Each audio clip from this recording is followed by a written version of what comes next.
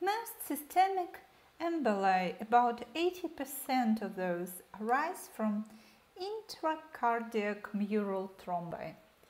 2/3 of systemic emboli are associated with left ventricular infarction and another 25% with dilated left atria in the case of secondary to mitral valve disease. The remainder originates from aortic aneurysms, thrombi overlying ulcerated atherosclerotic plaques, fragmented valvular vegetation of the venous system, paradoxical emboli. 10 to 15% of systemic emboli are of unknown origin. By contrast with venous emboli, which lodge primarily in the lung, arterial emboli can travel virtually anywhere. Their final resting place understandably depends on their point of origin and the relative flow rates of blood to the downstream tissues. Common arteriolar embolization sites include the lower extremities, almost in 2/3 cases, and central nervous system in 10% of cases. Intestines, kidneys, and spleen are less common targets. The consequences of embolization depend on the caliber of the occluded vessel, the collateral supply, and the affected tissue vulnerability to anoxia. Arterial emboli often lodged in an end arteries and cause infarction. We are going to look into the case report of recurrent venous thromboembolism and pulmonary artery aneurysm that was published in the New England Journal of Medicine. A 48-year-old woman with a history of venous thromboembolism was seen in the pulmonary clinic of the hospital because of cough and decreased exercise tolerance. Her physical examination showed the temperature of 36.9, the blood pressure of 102/62 in both arms, the pulse of 96 beats per minute, the respiratory rate of 20 breaths per minute, and the oxygen saturation of 96% while the patient was breathing ambient air. The weight of the patient was 48 kilograms and the body mass, which measures the weight in kilograms divided by the square of the height in meters, was 17.5. The patient was breathing comfortably. Both lungs were clear. The first and second heart sounds were normal, without murmurs. The radial and dorsalis pedis pulses were normal. There was no clubbing or edema. The remainder of the physical examination was also normal. Imaging studies were obtained to further evaluate the thrombus of the right main pulmonary artery. Magnetic resonance imaging of the chest was performed. There was almost complete occlusion of the distal right main pulmonary artery and bilateral segmental and subsegmental pulmonary arteries that was consistent with thromboembolism. In the area of the occlusive thromboembolic material, there was enhancement of the wall of the main pulmonary artery, which was smooth and 2 mm thick. The biopsy specimen was conducted, and the biopsy specimen was composed primarily of an organizing thrombus with extensive chronic inflammation. The inflammation in the thrombus consisted primarily of lymphocytes, and macrophages. Plasma cells were also present, but in smaller numbers. Many of the macrophages contained hemosiderin. There was a focal adherent pulmonary artery wall in the specimen, which showed healing injury in the media, with both lymphocytes and macrophages. On the left picture, you see the thromboendarterectomy specimen from the right lung, while on the right picture, you can see an organizing thrombus with extensive chronic inflammation. At high magnification, the inflammation is composed of mononuclear cells and foamy macrophages. You can see the mononuclear cells shown by the arrowheads on the left picture, while macrophages are shown by the green arrows also on the picture on the left. The inset on the top right shows that these macrophages contained hemosiderin, and this is a different staining that you observe. It's an iron staining.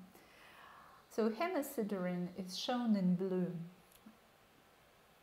After the thromboendarterectomy, the patient recovered well. Her dyspnea on exertion and intermittent cough remained stable.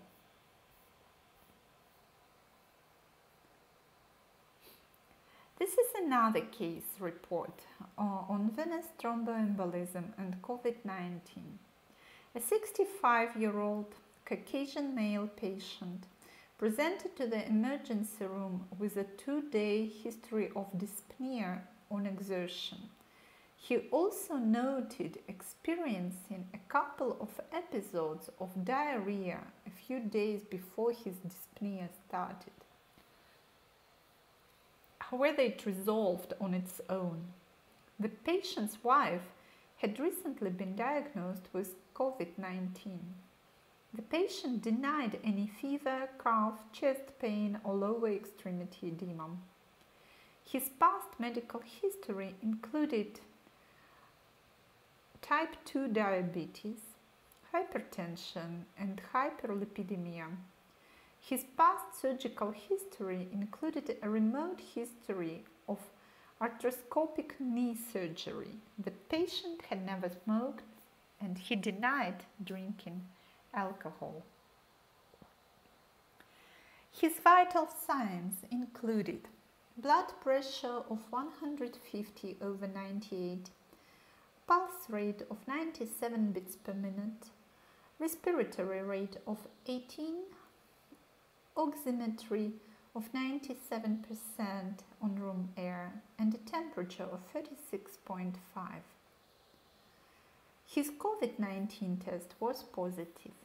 Pertinent findings on physical examination included clear breath sounds and regular rapid heart rhythm on auscultation. On this slide, we can see the result of laboratory data with a white cell count of 6.9, hemoglobin level, hematocrit, platelet count. The basic metabolic panel was within the normal range, except for the blood sugar of 235. Troponin was 0.16 with normal total creatinine kinase. D-dimer was elevated to 2241. The routine respiratory polymerase chain reaction panel was negative. A computer tomography angiogram of the chest showed moderately large bilateral pulmonary emboli within a saddle embolus shown by the blue arrow on the figure on the left. and as well as evidence of slight right heart strain and pulmonary arterial hypertension with an associated small left lower lobe pulmonary infarction. And the MRI result shows it with green arrow on the right. The patient was started on an intravenously administered unfractioned heparin drip. His symptoms significantly improved with anticoagulation. The hypercoagulable panel did not show any other active risk factors for thrombotic conditions. It could be said in a conclusion to this case that COVID-19 can lead to an increase in the inflammatory response, hypoxia, immobilization, and disseminated intravascular coagulation, all of which can increase an individual propensity to arterial and venous thromboembolic disease. Viral infections in general can lead to an imbalance between pro- and anticoagulant states during the course of the disease, and it often involves the disruption of the vascular endothelium. Various pathways involving the coagulation cascade, including elevated von Willebrand factor, cause the development of cross-linked fibrin clots. The breakdown of these clots leads to the elevation of D-dimer levels and fibrin degradation product levels, both of which are associated with poor prognosis in COVID-19 patients that includes the need for intensive care unit admission and even potential death of the patient. Fat embolism is a form of parenchymatous embolism where fat globules enter the venous circulation and then pass to the lungs. The fat globules may pass from the lung circulation into the systemic circulation when the fat globules become lodged in the systemic organs, particularly the brain, kidneys, skin, eyes, and myocardium. Fat embolism is common following trauma, with reported rates up to 100%. It is a common autopsy finding, but while only a small portion of those with fat embolism develop clinically apparent fat embolism syndrome, fat embolism and its effects are probably underappreciated, including at autopsy. The identification of fat in vessels is relatively straightforward at autopsy if microscopy is performed and confirmed with appropriate histochemical stains. The first recognized case in humans in the 19th century was described. Fat embolism has been observed in dogs in the 17th century when they had been injected with milk during an experiment. Zenker observed fat embolism in 1816 in a man who had been crushed, but Zenker attributed the fat from gastric contents. In 1862, Wagner described fat emboli in the lung in a patient with pneumonia, and there was confusion between fat embolism and embolic abscesses for several years. Virchow conducted experiments related to fat embolism on dogs in 1862 and 1865. In the same year, Wagner made reports on 48 cases that included many cases with fractures. In 1873, The first description of fat embolism in a living person was made by von Bergmann. Cerebral fat embolism was also described in the 19th century. In the late 19th century, it was recognized that fat embolism was very common after fractures, and in 1924, Gauss classified fat embolism clinically and recognized three forms: a respiratory form from pulmonary emboli that manifests by respiratory symptoms and signs, a cardiac form from embolism to small coronary vessels with tachycardia, dyspnea, and hypertension, and cerebral form related to cerebral embolism. And later on, fat embolism was recognized in non-traumatic cases. Fat embolism is most commonly seen in the following conditions: with a blunt trauma, particularly from long bone and pelvic fractures. It may be seen in trauma to soft tissues without fracture of bones, or following a hip surgery. It may also follow burns, liposuctions, cardiopulmonary bypass surgery, diabetes mellitus, decompression sickness, corticosteroid therapy, and parenteral lipid infusion. Fat embolism is seen in sickle cell disease and hemorrhagic pancreatitis. It has also been reported in carbon tetrachloride poisoning. In sickle cell disorders, fat embolism arises from bone marrow necrosis. With pancreatitis, there is fat necrosis. Fat embolism has been also reported with massive hepatic necrosis with fatty liver and carbon tetrachloride poisoning that causes fatty liver. It has been also reported in heat exposure, but in none of the cases was it felt that the fat embolism caused death.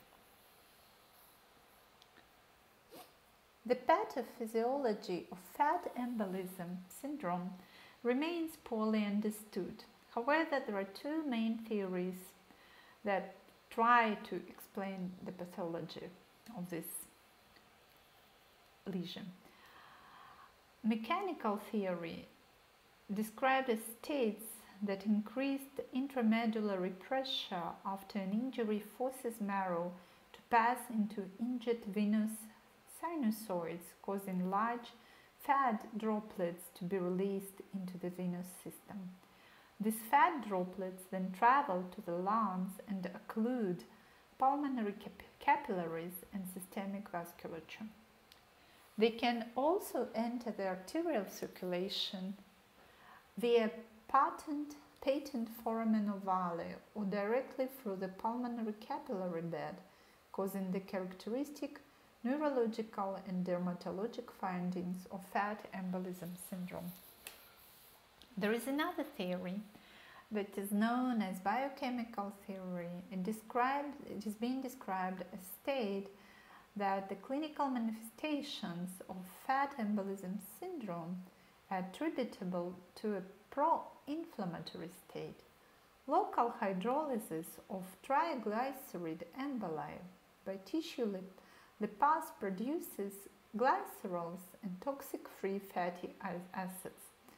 These intermediate products lead to an injury to pneumocytes and pulmonary endothelial cells, causing vasogenic and cytotoxic edema, leading to a development of acute lung injury or respiratory distress syndrome.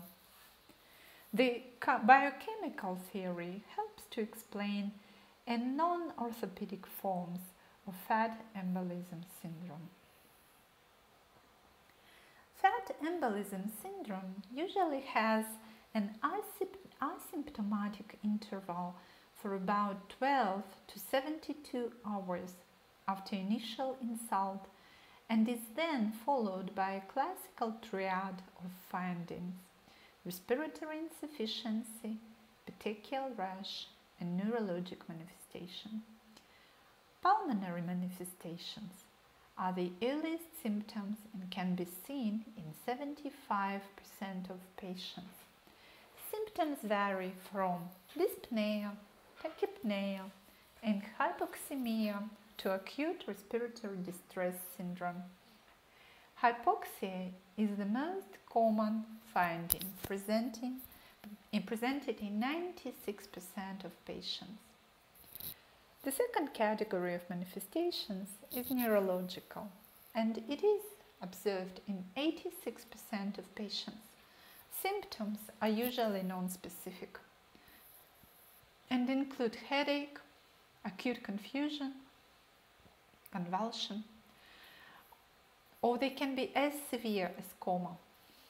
Dermatologic manifestations are seen within 24 to 36 hours and usually distributed in non-dependent regions of the body, such as conjunctiva, head, neck, anterior thorax, or axillary areas. Most rashes typically disappear within a week. Other non-specific symptoms include fever, thrombocytopenia, jaundice, lipuria, hematuria, and retinopathy. In severe cases, fat embolism syndrome can be complicated by disseminated intravascular coagulation, right ventricular dysfunction, shock, and death. There are no universal criteria for diagnosis of fat embolism syndrome. Diagnosis is made by clinical suspicion and characteristic findings on imaging methods. Laboratory findings in fat embolism syndrome are usually non-specific. Some patients may develop thrombocytopenia, anemia, or even hypofibrinogenemia. The postmortem diagnosis of fat embolism is relatively straightforward. When fat stains are appropriately combined with routine histological sections. In the absence of fat stains, fat in vessels can be deduced from hematoxylin and eosin stained sections of the lungs. Fat is removed in the process of developing paraffin sections, but the dissolved fat globules leave vessels distended in the stained sections. However, the use of fat stains increases the diagnostic incidence. Scully reported that the incidence increased from 79 to 93% when using oil red O stains. Fat itself can be demonstrated in vessels on fresh or formalin-fixed tissues on frozen sections using fat stains such as oil red O, and you can see that on the right, or Sudan black, and this stain is demonstrated on the left picture. The fat globules are red or black depending on the stain and are visible in vessels. The tissue reaction to fat emboli has been reported to be seen within the first 24 hours. This consists of an initial neutrophil reaction and increases up to 72 hours with eosinophils, lymphocytes, and plasma cells present.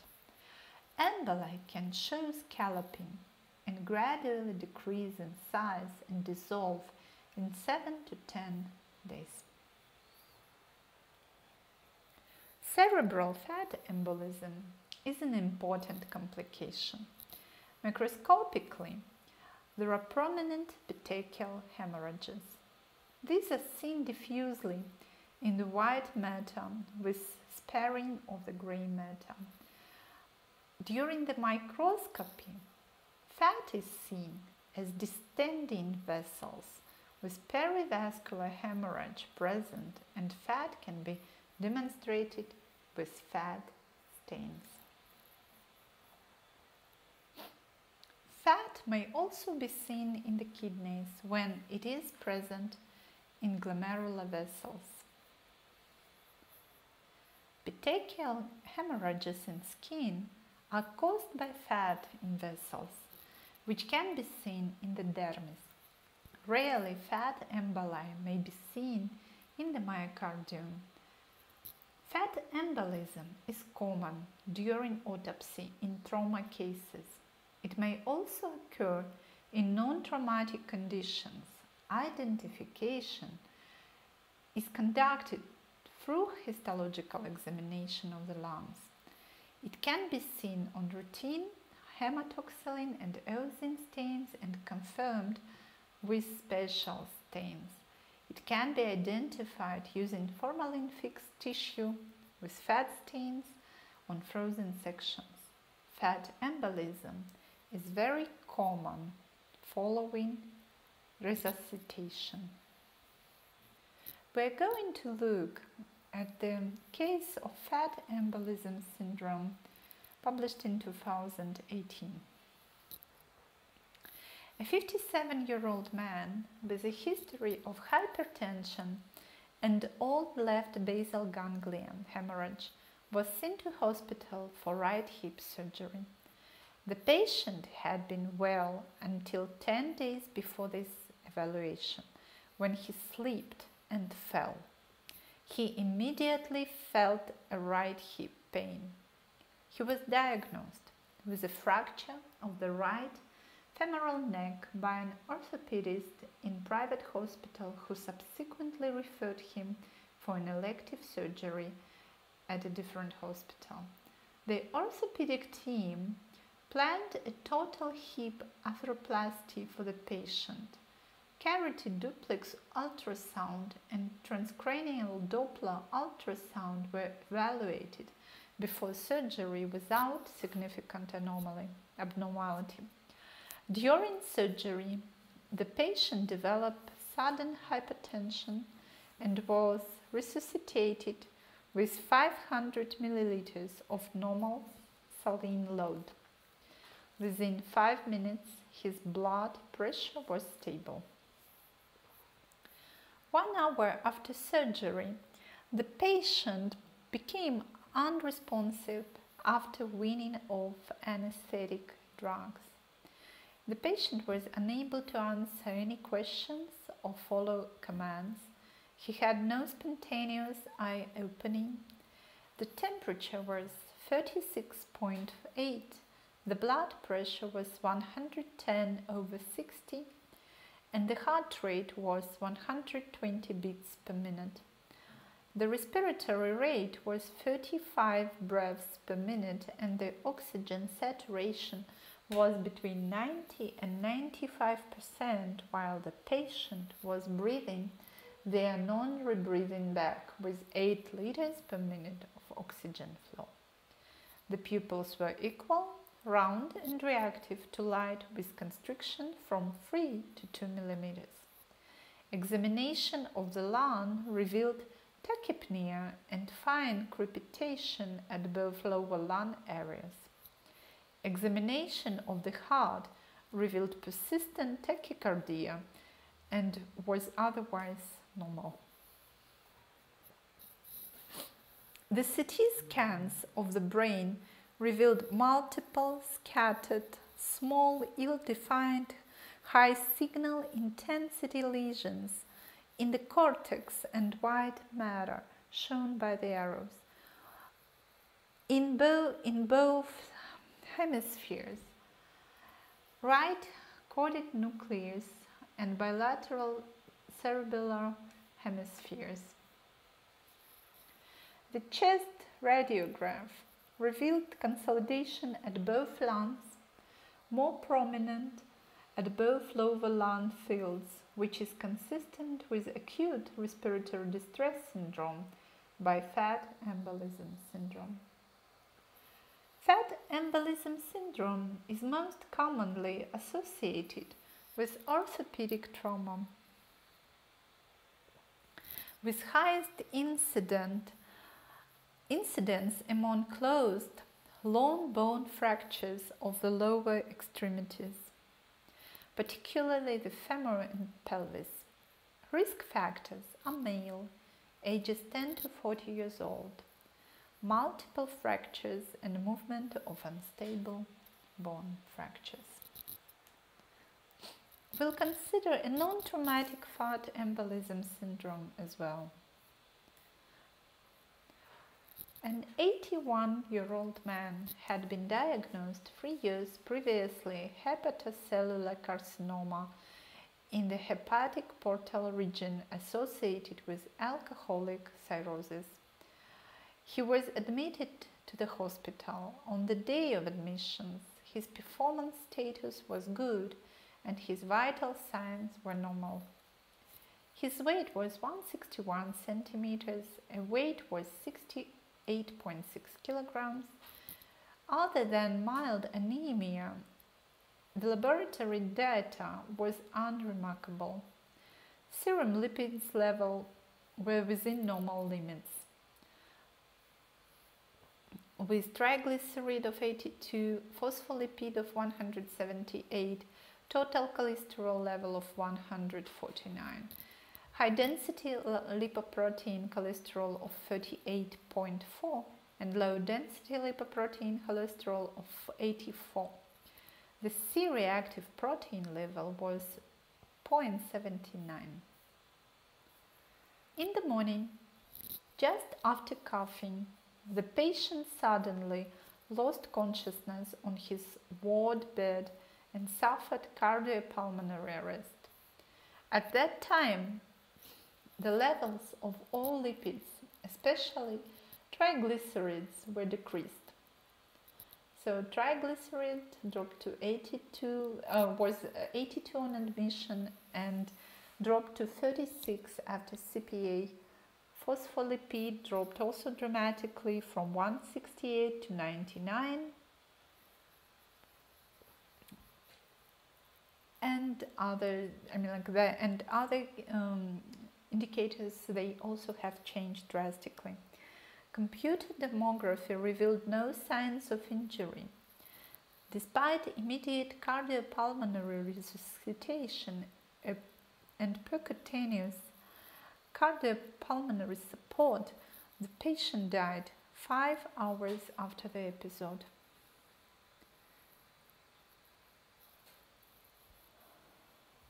Autopsy was conducted 3 hours after death. During the autopsy, the pathologist noted the following. The lungs were reddish and their weights were increased. The left lung weighed 550 grams while the right one 780. The kidneys were also reddish and their weight was about 140 and 180, the left and right respectively. The heart weighed 360 grams. The thickness of the left ventricular wall was 11 millimeters and that of the right ventricular wall was 4. The coronary arteries showed arteriosclerosis. The liver weighed 870 grams and a well-circumscribed tumor was detected in the right lobe, segment 7. The tumor was 3 centimeters in diameter and yellowish-white in color. It was classified as the simple nodular type microscopically. The aorta showed severe atherosclerosis.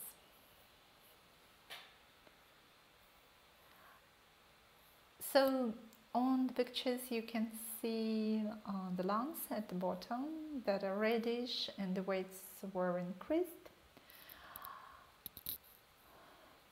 On the top, on the left, you can see the hematoxylin and dosing staining. The alveolar capillaries are dilated diffusely in both lungs. On the top on the right, you see an intravascular fat is confirmed by oil red O staining, and you see red droplets.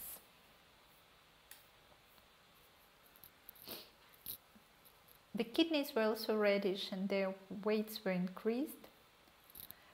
In the middle you see hematoxylin and eosin staining in glomerular capillaries that are dilated, and this finding was in both kidneys. On the right is an intravascular fat confirmed by oil red O stain and red droplets inside capillaries. In the kidneys, most of the glomerular capillaries were distended diffusely, and oil red O staining revealed numerous fat droplets in both the alveolar and glomerular capillaries. The liver, shown at the top, you can see a well-circumcised tumor. At the bottom on the left is a diffuse cirrhosis, and on the bottom on the right you see intravascular fat confirmed in Gleason capsule. This is a case basically that we have seen is a case of non-traumatic fat embolism syndrome. Amniotic fluid embolism is an unforeseeable, life-threatening complication of childbirth. It was first described in 1926 by J.R. Meyer, and its clinical and morphological features were described by Steiner and Lasbau in 1941. Despite an incidence rate that ranges from only 2 to 8 cases per 100,000 births in different countries, amniotic fluid embolism is one of the leading causes of death resulting directly from childbirth, accounting for 5 to 15% of cases worldwide. According to statistics, it is the most common cause of maternal death in Australia and the second most common cause in the US and the United Kingdom. These are underestimates of the rate of non-fatal and fatal amniotic fluid embolism due to the heterogeneous diagnostic criteria and the unreliability of physicians' death certificates. In industrialized countries, case-related maternal mortality is between 13.5 and 44%, and perinatal mortality is between 7 and 38%. Between 24 and 50% of surviving children manifest persistent neurological deficits. Rapid diagnosis and immediate obstetric and intensive care play a decisive role in maternal prognosis and survival. The pathogenesis of amniotic fluid embolism is not yet fully understood. Amniotic fluid can enter the maternal circulation via endocervical veins, lesions of the uterus, or the site of the placental attachment. Although previously proposed explanations of the development of amniotic fluid embolism envisaged a purely mechanical obstruction of the pulmonary vessels by amniotic fluid components, today humoral and immunological factors are considered to be responsible. This is because, in addition to insoluble fetal components, amniotic fluid also contains numerous vasoactive substances, including bradykinin, histamine, and others, as well as procoagulant substances that can lead to endothelial activation and massive inflammatory reaction. These and other immunological and clinical similarities to anaphylactic shock have led to anaphylactoid reaction hypothesis that is still very controversial. Another pathophysiological mechanism may be complement activation triggering amniotic fluid embolism. Why some women tolerate the transfer of amniotic fluid or its components with no problems or clinical symptoms, while others do not, is currently a subject of speculation.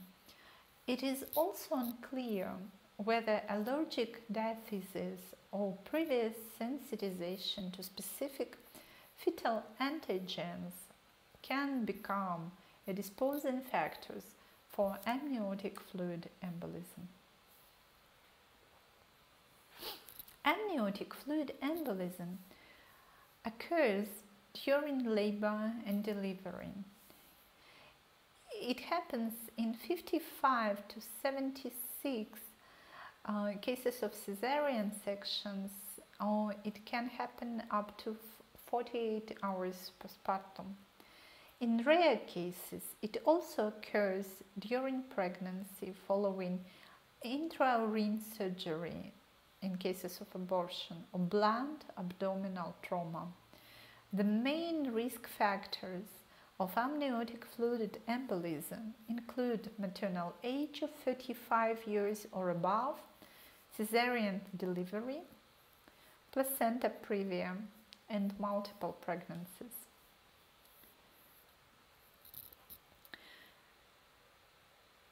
There are several diagnostic criteria for amniotic fluid embolism, and you can see them on this slide.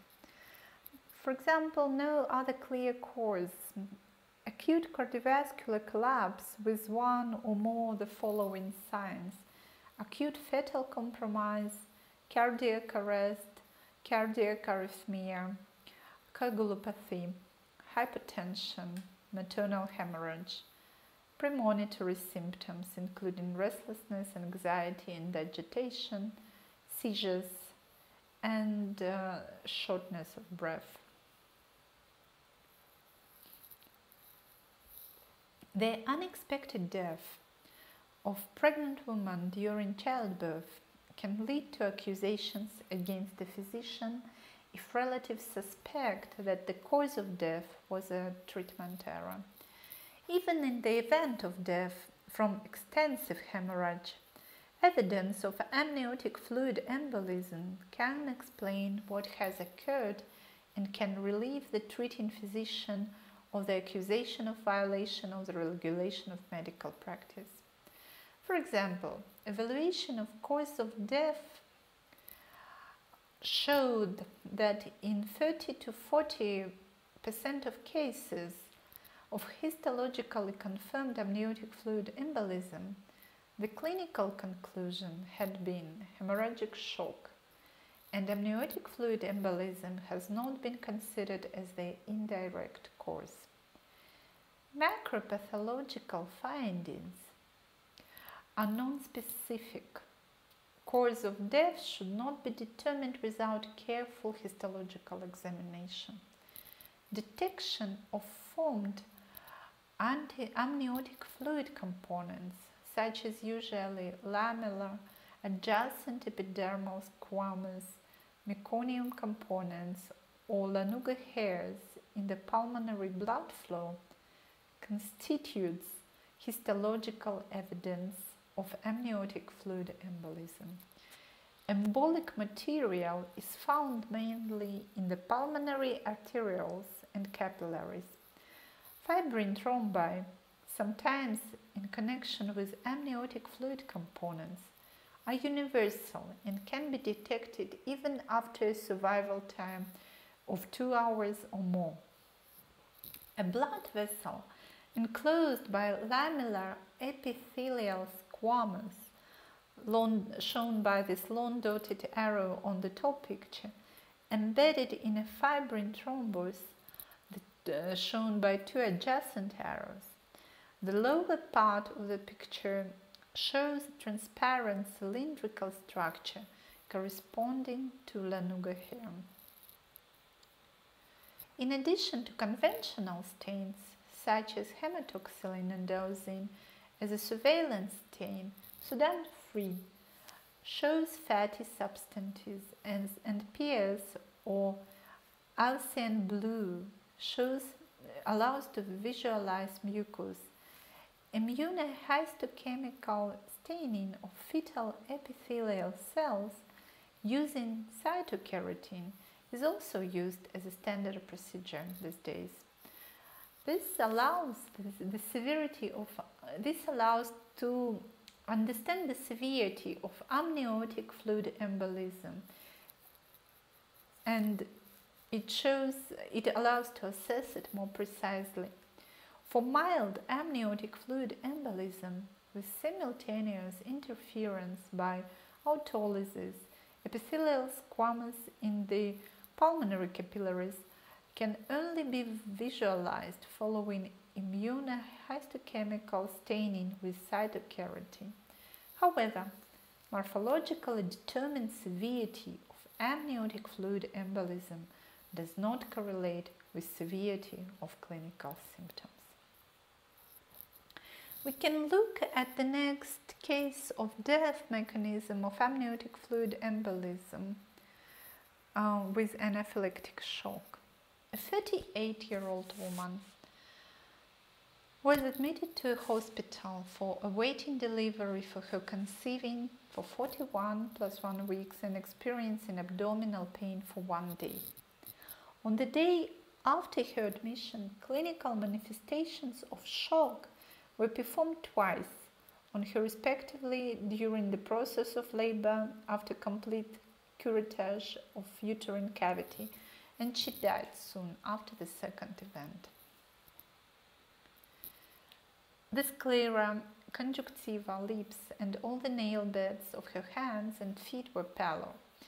There was some reddish liquid in bilateral pleural cavities and also in pericardial cavity.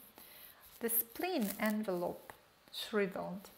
The uterus wall was osteoporosis and solved with a rough membrane surface of posterior pares and without laceration and perforation. Besides several vesicles that ranged between 0.3 to 0.5 centimeters found in the sections of cervix uteri, the mucous membrane was smooth.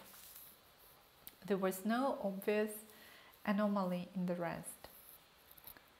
Amniotic fluid components, mainly cuticulated epithelium shown on the left and meconium, were found in a number of small blood vessels and capillaries, and transparent thrombosis shown on the right were seen in some capillaries. A little homogeneous or cotton-shaped amorphous material was observed in some pulmonary alveoli, shown on the left. A few hemorrhagic infarctions in lung. Amniotic fluid embolism is a rare and severe obstetric complication which affects women during labor, delivery, or postpartum. Some classic clinical manifestations, such as dysphoria, shiver, emesis, barking, dyspnea, cyanosis, rapid shock, and so forth, can appear in the maternals with amniotic fluid embolism. The patients with a rapid onset may die within a few minutes, and others, after the recovery of blood pressure, often suffer postpartum hemorrhage, blood discoagulate, and sometimes systemic bleeding tendency, finally followed by renal failure, pulmonary failure, cardiac failure, or multiple organ failure. To diagnose amniotic fluid embolism, it is important to understand the typical clinical symptoms: dyspnea, cyanosis, cardiovascular dysfunction, hemorrhage, coma, fetus composition detected in the maternal blood, and DSC. In this case, amniotic fluid components, mainly cuticulated epithelium and meconium were found in a number of small blood vessels and capillaries, and transparent thrombosis was seen in some capillaries. In view of this, the diagnosis of amniotic fluid embolism was not very difficult to make.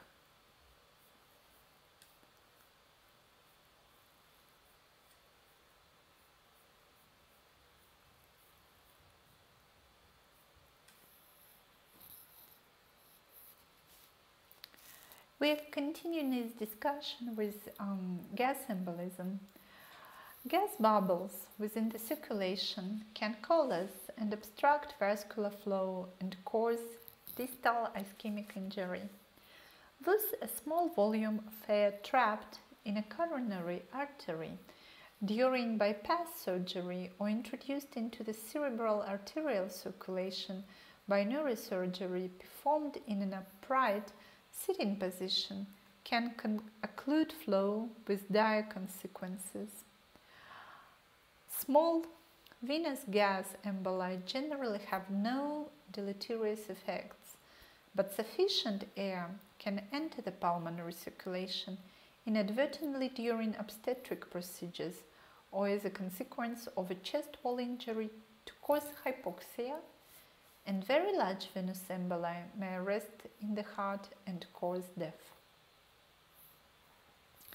A particular form of gas embolism, called decompression sickness, is caused by sudden changes in atmospheric pressure.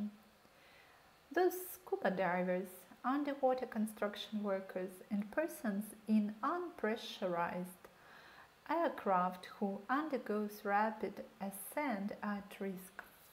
When air is breathed at high pressure during a deep sea dive, or increased amounts of gas, particularly nitrogen, they dissolve in the blood and tissue. If the diver then ascends, the pressure rises too rapidly. The nitrogen expands in the tissues and bubbles out of solution in the blood to form gas emboli, which causes tissue ischemia. On the pictures here on this slide, you can see gas emboli shown by the red stars in the brain tissue. Rapid formation of gas bubbles within skeletal muscles and supporting tissues in and about joints is responsible for the painful condition called bends. So named in the 1880s because the afflicted person arches the back in a manner reminiscent of then popular women's fashion pose called the Grecian bend. Gas bubbles in the pulmonary vasculature causes edema, hemorrhage, focal atelectasis or emphysema, leading to respiratory distress, the so-called chokes. A more chronic form of decompression sickness is called caisson disease, named for pressurized underwater vessels used during bridge construction. In caisson disease, a recurrent or persistent gas emboli in the bones lead to multifocal ischemic necrosis. The heads of the femurs, tibia, and humeri are most commonly affected. We are going to look at the case of embolism reported in Spain. A professional coral fisherman aged 30 years was working at the Spanish coast in the proximity of Cadiz. The police was called from a ship that later arrived at the port with the corpse of a young man. The forensic medical external examination of the body showed an extensive blood tinged fruit extended all over the face, mouth, and proximal respiratory tract. The assistant personnel on the ship told the police that the man was 40 minutes under the water at a depth of 75 meters. After that time, the personnel of the ship went to look for him and finally found him dead. The autopsy demonstrated air in myocardial vessels shown on the right and compression of the myocardites shown on the left. Microscopical investigation demonstrated the presence of air bubbles inside the vascular net of the kidneys. On the left picture you see an air bubble inside a renal arteriole with a red star. Note how the pressure of the air bubble dilates the vascular lumen of the arteriole. On the right picture you can see an air bubbles in the capillaries located in the medulla, shown with the black star. A more chronic form of decompression sickness is known as caisson disease. And I would like you to read an article, a survey of neurological decompression illness in commercial breath hold divers known as AMA in Japan, where you can find results of a survey to determine the risk factors of neurological disorders for Japanese AMA breath hold divers by examining the prevalence of diving accidents among assisted and unassisted AMA divers. The authors found these stroke-like events that occurred exclusively in assisted AMA divers and that they were correlated with dive depth, dive time and surface interval. These results suggest the accumulation of inert gas with time and breath.